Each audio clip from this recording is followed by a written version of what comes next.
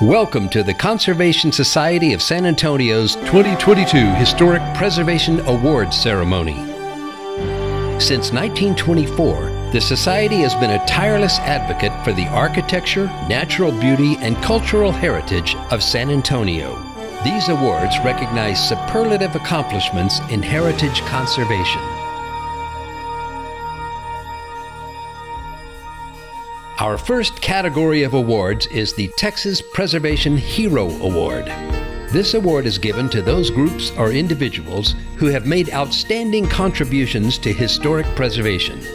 We have 5 honorees this evening. The work of Humberto Saldana, AIA, spans 5 decades and includes such notable restorations as the Little Church of La Villita, the Crockett Block on Alamo Plaza, and San Antonio City Hall. When the Conservation Society acted to purchase and restore the Stackey and Stevens building in 1979, Humberto Saldana did the hard work of moving the facades back to save the architectural landmarks. Saldana's work on the Stevens and Stackey building, the Book building, and the Crockett Block were all honored by the American Institute of Architects. Designer of more than 33 restorations and rehabilitations, including City Hall, Humberto Saldana is a true Texas preservation hero. Ray Knox has been helping to save and improve San Antonio's parks for 40 years, beginning with McAllister Park, where he has served Friends of McAllister Park since 1990. In 2004, Mayor Lila Cockrell asked him to found Friends of the Parks. He began the famous Kite and Dog Festival during his presidency. Ray also helped start Friends of Volker Park, Friends of the Medina River Natural Area, and the Brackenridge Park Conservancy. No one is a better friend of San Antonio's parks than this Texas preservation hero. Maria Stevenson Greene has been a stalwart of the Coalition for the Woolworth Building since its founding in 2018. As an active volunteer for both the Conservation Society and the San Antonio branch NAACP, Maria has helped plan many of the public actions to save the building, including the lunch counter integration commemorations in 2020 and 2021, the trip to Austin to secure state antiquities landmark status in 2019, and the video testimonials in the summer of 2020. In 2021, Maria composed a passionate, poetic speech for the Bexar County Commission, honoring their support for her coalition's cause. Maria has also worked to help save landmarks connected to her own family and deep roots in San Antonio, making her a true Texas preservation hero.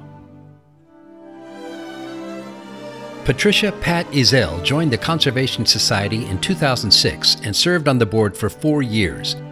She has spent decades dedicating her time and talent to activities that embody our mission. The chairmanship of the Farm and Ranch Committee led to her researching and coordinating 3 National Register nominations for the Krause House, Blas Herrera Ranch, and Heidemann House. She has helped prepare city landmark designations and has spent hours interviewing, documenting, and posting exhibits on dozens of sites on the Farm and Ranch website. As the go-to person for the preservation of our many farm and ranch sites, Pat is a treasured Texas preservation hero. County Judge and former San Antonio Mayor Nelson Wolff is retiring from an outstanding career in public service that has included the preservation of some of San Antonio's greatest natural and cultural treasures, from the Bexar County Courthouse to the Mission Reach. Judge Wolff has been a tireless advocate for saving, reusing, and interpreting irreplaceable resources that speak to every aspect of our past. The Mission Reach, one of the largest ecological restorations in the nation, received essential support from Judge Wolff. The restoration of James Riley Gordon's Bexar County Courthouse, and especially its double-height courtroom, was led by Judge Wolff. That courtroom hosted our 2018 Conference of Cultural Organizations, where Judge Wolff told us to pay attention to the plans for Alamo Plaza. As we developed proposals to help save the Woolworth and Crockett buildings, Judge Wolff voiced his support and ultimately secured funding for the rehabilitation of the buildings and the interpretation of the lunch counter integration. The Bexar Heritage Center opened in 2019 and showcased the county's rich history. At every step, Judge Wolff has been a staunch advocate for restoring the architectural, natural, and cultural heritage of San Antonio, and an exemplary Texas preservation hero.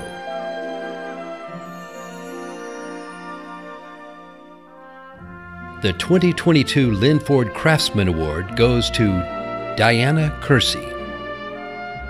Diana's work can be seen all over San Antonio, from the Mulberry Street Bridge in Brackenridge Park to the new high-rise buildings on Texas 368 near the Pearl. Following a Bachelor of Fine Arts from Texas Tech and her Master of Fine Arts from Washington State, Diana created Kersey Ceramics LLC and received her first public commission in 2011. Her philosophy of public art emphasizes the importance of community, those who will share her creations for decades to come. As she says, successful public art projects help to strengthen communities and lower barriers. Her ceramic sculptures at Five Points and the Mulberry and Mill Race Bridges in Brackenridge Park build on local themes, invite repeated interactions, and emphasize the importance of nature and the natural world in our lives. Presenting the 2022 Historic Preservation Awards for the Built Environment. The jury for the 2022 Building Awards consisted of Anat Geva, Professor Emeritus of Architecture at Texas A&M University, Evan Thompson, Executive Director of Preservation Texas in Austin, and H. Glenn Reed, Chief Architect, Historic Sites Division, Texas Historical Commission. Temple Beth-El. As the oldest synagogue in South Texas, Temple Beth-El holds a significant place in the history of the region, and its dome can be seen for miles in nearby neighborhoods. So when the congregation decided to restore the dome, they made sure it would be a restoration of the best quality. Carefully replicating historic tiles with the original manufacturer, Belden Roofing restored the distinctive multicolored decorative panel design. The jury especially admired the elaborate and careful scaffolding that was erected to allow the dome again to shine from atop the hill.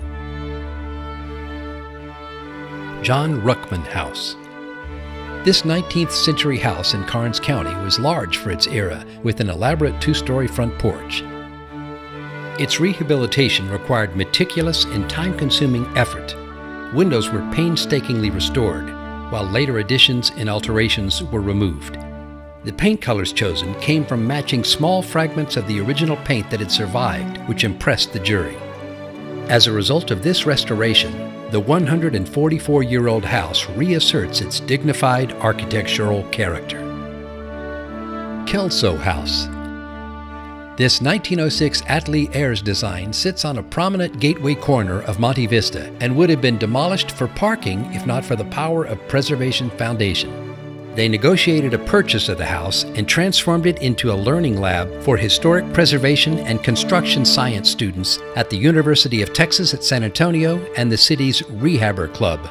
With the support of 2 grants from the Conservation Society of San Antonio, the Power of Preservation Foundation restored the exterior walls, roof of the house, and massive porch in 2021, revealing the house in all its former beauty. In a city known for taking care of its historic landmarks, it is especially important that major public projects set an example for best practices. The multi-million-dollar rehabilitation of City Hall passed that test with flying colors, impressing our jury with the careful rehabilitation of original wood windows, preservation of the tiled lobby interior, cleaning of the limestone facade, and integration of fully modern interior systems into a building dating from 1888 and 1927. Every element of the exterior and interior was addressed, including the restoration of the mayor's office. The jury was further impressed with the elegant staircases that have made the front entrance accessible and the high-quality landscape design accompanying that project.